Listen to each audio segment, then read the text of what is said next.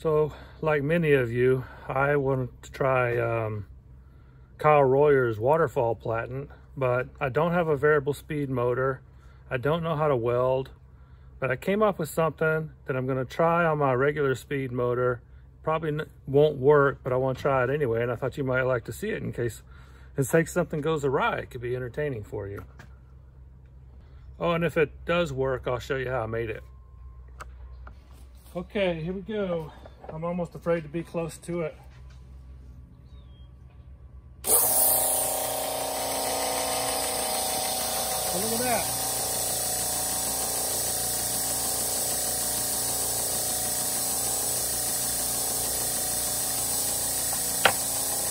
So here's the knife that I'm going to do. You can see it's got all vertical lines and stuff. Let's see if this works.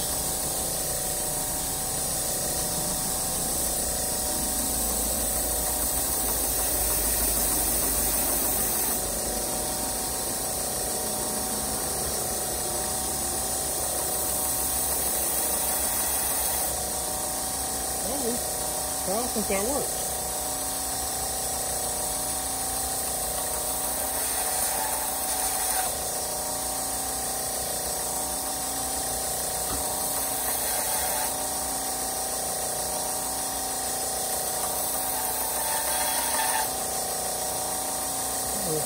That wants to slide. I think I at least got all the lines out.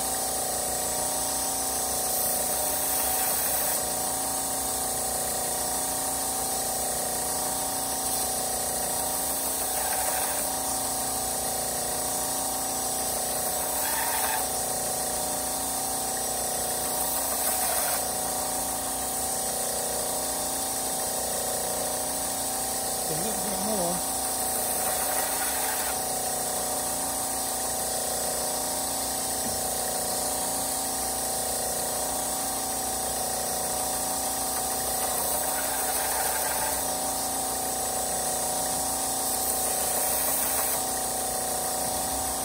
Well, okay. Look at that. That actually worked. So all I got to do now is do what Kyle does and put the little put the lines on there so I can make sure it. Right now I'm just eyeballing it, but shoot, I got all those lines out of there. Actually, it worked. I can't believe it. So let me show you how I made it. Okay, so since I can't weld, all I did is I took a piece of angle iron like this. I put this hole. And see, everybody's grinder is a little bit different, but I got mine from Wilmot Grinders, and it has this threaded hole right here. That's a 1/2-inch bolt. So I made a 1/2-inch hole right there that I could bolt it on with. And I use a bunch of washers for spacers so I can get it, you know, at the right space right there. And since I can't weld, I just, I made 4 1/4-inch doohickeys.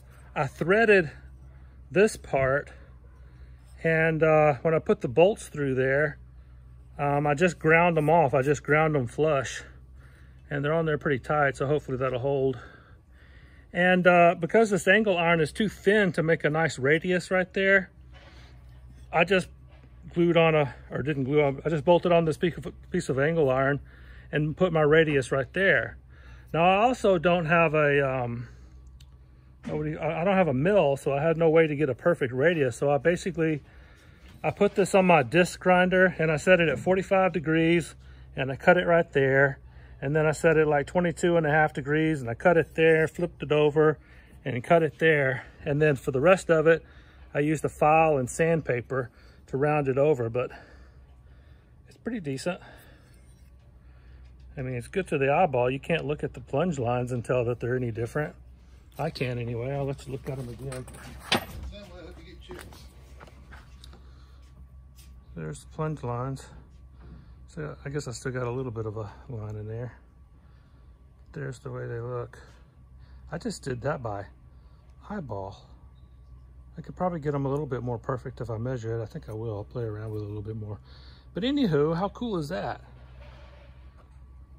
So I used my file guide to put some little scribe marks on the plunge line so I can hopefully get them more even. And I discovered through the process that they're actually not even right now, but soon they will be, hopefully.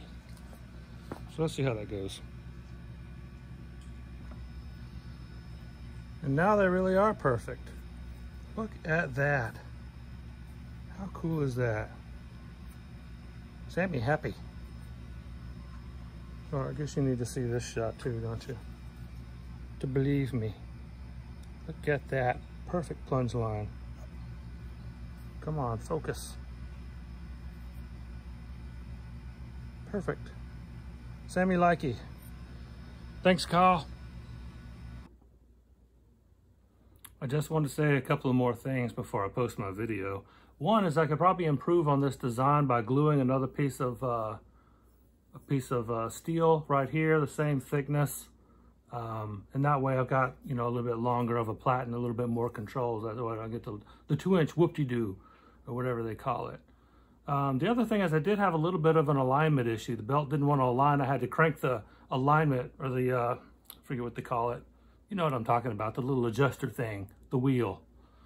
I had to adjust that to keep the belt align on it a lot. I don't know how to fix that other than trial and error or something like that. And the third thing is be sure to use a J-weight belt. You need those thin belts and stuff. And if you watch Kyle Royer's video, he uses these belts that have like a scalloped seam on there. He seems to think they work. The one I use, I got off of Amazon because I was in a hurry to try this out. And Amazon delivers really quickly. So I just got some belts on Amazon and they work so far. I mean, I don't know how long it's going to work, but for now, I got one knife out of it. And the fourth thing is, don't do this at all because it's dangerous. If you got a knife going this way and a belt going this way, it snags on that belt, bad things can happen. Or if the belt's, something bad could happen, and I don't want to be responsible. So don't do this, even though I did it and I just showed you how to do it. Use your own judgment. You're an adult, except for your kids. But your kids will be adults unless you have accidents, really bad accidents between. I'm rambling, aren't I? I'm going to end the video now.